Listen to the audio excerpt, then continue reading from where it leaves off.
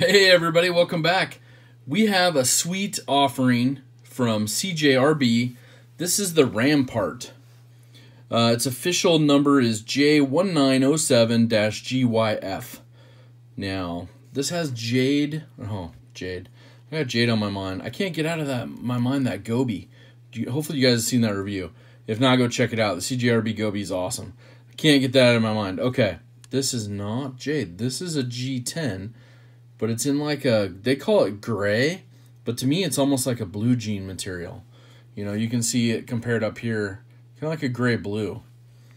But it's got some texturing to it, so that's kind of cool. Gives it definitely that really good texturing on both sides. Now it might cause a little problem with the clip there, because you got a deep carry clip, but it's kind of recessed, so you see how far we sticking out of the pocket. Rejoice lanyard fans, you have a hole. It's got a big Warncliffe blade on it. So it's kind of a wicked design though, if you look at it. You know, it's got that huge blade. And just look how thick that is coming up towards the tip.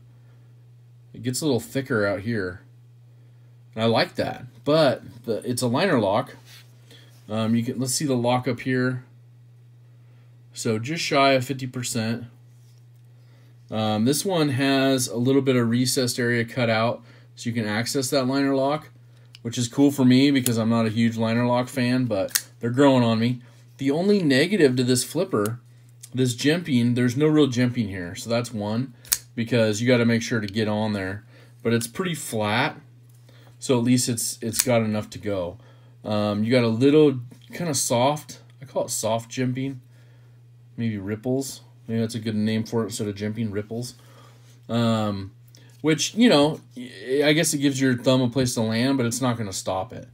You know, which in true jimping, you want it to be able to lock in a little bit. So maybe if you're wearing gloves or something, that might, but it's not real. It's kind of just rounded. So that would be a pointer. But with this heavy blade on the end, it shuts real easy, real smooth, you know. But flipping it out, it takes that little bit extra. You know, but handle wise, real thin. You know, I have a large glove size hand, so you can see there, you're gonna get everything you want out of it. Get some good action going. So I kind of like that. I kind of like the handle feel of it. The pocket clip sticks out a little bit, but you can carry it right or left-handed. You have some accents. These little bit of gray liners on it, but you have some pivot collar ring accents in like a bronze color. Now the blade itself is 3.5 inches long. The handle is 4.72 inches. The overall length is about 8.15 inches long. Like I said, it is liner lock. It's in the D2 tool steel. So you can see that on the blade. It is made in China from CJRB, which is the artisan cutlery budget line. Has a flat grind that's stone washed. We've kind of looked at that. Just a monster of a blade for some chopping action. Super sharp out of the box, which is cool. The weight's 4.1 ounces. So you've got that beefy blade and full steel liner on this side. Your liner lock in here. So you're going to get some weight out of that. Now this one's pretty smooth because it's running on ceramic ball bearings. So kind of a cool upgrade for a budget knife. Now I've seen these right around the $40 mark. Most recently, I've seen it for about $34.95. So check your favorite knife retailer for that. Also check out, I would just say your favorite one. Right now, there's so many different companies carrying different ones, and some are out, some are in stock. So just check your favorite ones, and then go from there. You know, if you see my channel, you know there's some discounts being offered at different places. So anyways, let's take a look at it. So overall, it's a big knife, but I think it would compare to quite a few others that we like. Let's go with the Benchmade 940 Osborne. It's going to be lengthwise pretty similar, pretty close. But at the same time, man, my knives are dirty. Man, I didn't even check that one. Carried that one for a couple days this last week. But anyways, yeah, so that's the Benchmade 940 comparison. We could do, let's another, I'm trying to see what would be good lengthwise.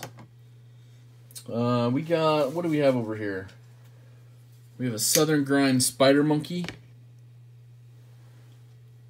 So pretty similar. Blade length almost the same. About a 1/4, 1/8 of an inch difference. You got a lot more handle on the Rampart, so that's kind of cool. And let's compare it to one more. I was trying to look for a Griptilian here. Where's my Griptilian? Because that's kind of a... Man, I'm so unprepared on this one. My apologies. The Griptilian was hiding. So there's my Benchmade Griptilian comparison. Pretty similar. You know, the Rampart's going to be a little skinnier in width because these Griptilians kind of belly out a little bit. But anyways, yeah, so CJRB's putting out some great knives. You know, I heard that there's some other ones coming up here in the next run. So I'd like to see kind of what they have coming out with that. I know they're hitting it on lots of Damasteel and some other things and really kind of putting some effort into bringing some of the other knives up a little bit. But they're still keeping these budget ones loud and proud. So anyways, this is the CJRB Rampart. If you like this video, please hit the like and subscribe button. If you're into a whole bunch of other knives, check out my vast library. I'm trying to catalog them for everybody. And don't forget to hit the bell so you get notified when I have a live stream because I like to do some giveaways. You guys have a great, great rest of your day. Do something kind for someone, and take care.